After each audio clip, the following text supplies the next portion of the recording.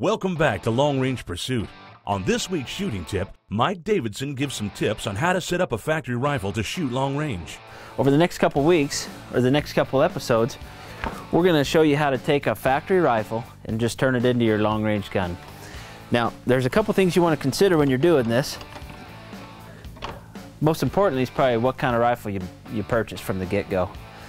There's a lot of factory rifles that are going to shoot real good off the shelf, but we've had really good luck with like a Model 700 Remington. This is a Sendero model. The first thing we're going to do is change the trigger, and then I'm going to show you how to do a quick bed job on these things to just eliminate any first shot problems. So don't be scared. It takes one tool. We can have this rifle apart. We've got 2 action screws that we want to take out. We'll just loosen them up. And that's going to release this floor plate. We can take it out, spring and follower. And then inside you've got just a little magazine box. And we'll take that out too. Then we're ready to take the stock off. So find the right size punch and a hammer, and we'll just remove the 2 trigger pins on the trigger. Now if you're not careful, springs and other pieces will go flying everywhere. And that doesn't really matter because we're going to put a new one in. But if you want to keep track of them, just pay attention to what you're doing.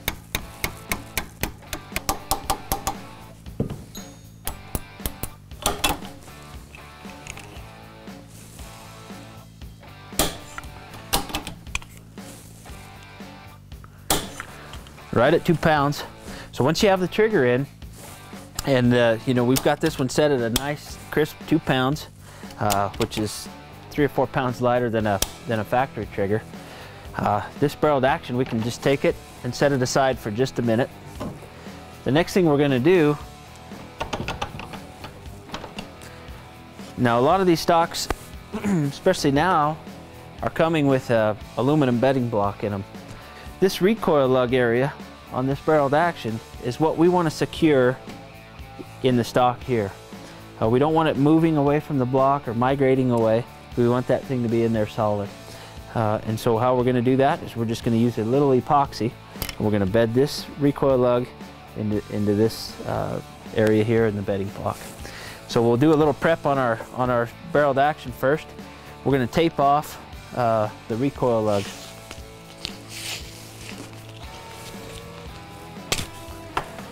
So you can see I've got the sides of my recoil lug taped off and the bottom taped off. We're going to leave the front and the back exposed. We're going to use some epoxy, and so we don't want the glue to stick to our recoil lug. We just want it to stick into the block itself. We want to be able to get this out if we need to. You can use some Accu-Release. This will just some kind of release agent to make it so this doesn't stick. And so we're going to just give it a good spray on there. And then also I like to spray, put a little on that screw that's going to go into that front area there, that front action screw. All right. Okay, and you want to do that before you mix your glue, because if you don't, sometimes you forget to do it all together and then you can't get it out. Depending on what epoxy you're using,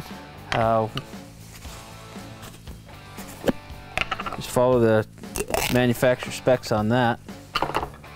If you don't like waiting, use an epoxy that dries quick. Just be ready for it. This stuff I'm using right here is kind of a 2-part mix. And so we'll have a little time. As soon as we mix it up, we'll have to get going.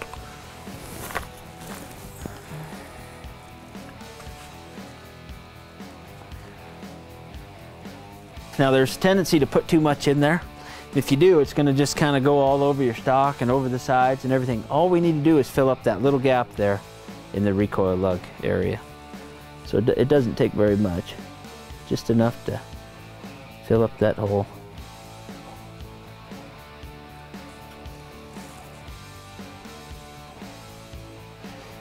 Now you can, if you want to take the time, bed the whole action itself. But if you have one of these rifles that has a bedding block in it already, it's probably not necessary. We can just do the recoil lug area. So we want to be able to get to that front screw.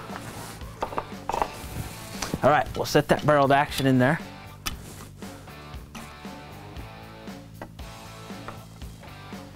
Just like that.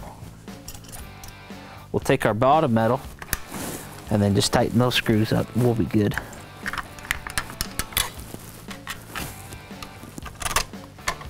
Once the screws are in, we'll let this sit probably for a couple hours with this faster drying epoxy. Then we can come back and take it out of that and reassemble our gun. Okay, so we just pulled the barreled action out, and you can tell where we've put that bedding compound in there. That recoil lug's going to sit in there nice and snug now, and it's not going to move away from that block. All right, so let's go ahead and put this thing back together, and we'll tighten up those action screws.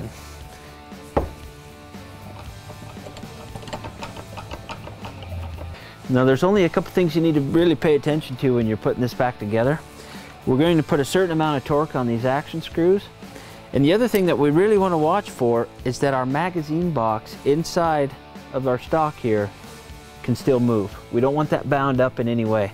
So when we get our action screws torqued, it's a really good idea to just reach in there and see if you can still wiggle that magazine box just a little bit. It might not be very much, but just so it's not bound up. You don't want it bound up.